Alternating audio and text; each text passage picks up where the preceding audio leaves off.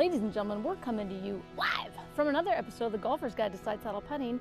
Guys, my name is Bomar. I'm one of the co-founders of Bomar Putting Company, and in today's episode, we're going to discuss the difference between our two models and why you should select one over the other. Guys, our original model is the BB10, comprised of 303 stainless steel. It is hand TIG welded together. The face is milled in a CNC machine. Now, the blaze is identical to the BB10. The only difference is these two additional weights on either side of the barrel, each one adding 15 grams to the head weight. So the total head weight of the blaze is 425, total head weight of the BB10 is 395. Other than that, the stick flames are the only other difference. Guys, both putters are great. The only way that I would sway someone choosing one over the other is dependent upon what type of greens you normally putt. So typically you'll find that a heavier putter is more well suited for a faster green because it takes less effort to get the head back and through. Opposite would be for a slower green. It's easier to speed through the putt with a lighter head.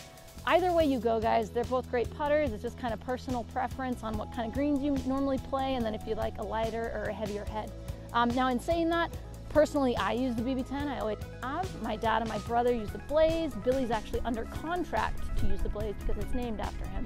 And in today's episode, guys, we are going to end in a different fashion with a little 20-footer, and we're going to have a model face-off.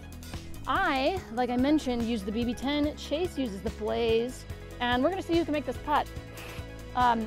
Excuse me while I warm my hands up. Guys, it is literally 40 degrees. It was just grappling. The green's clear now, so there's no excuses, and I better make this. Come right, come right, come right.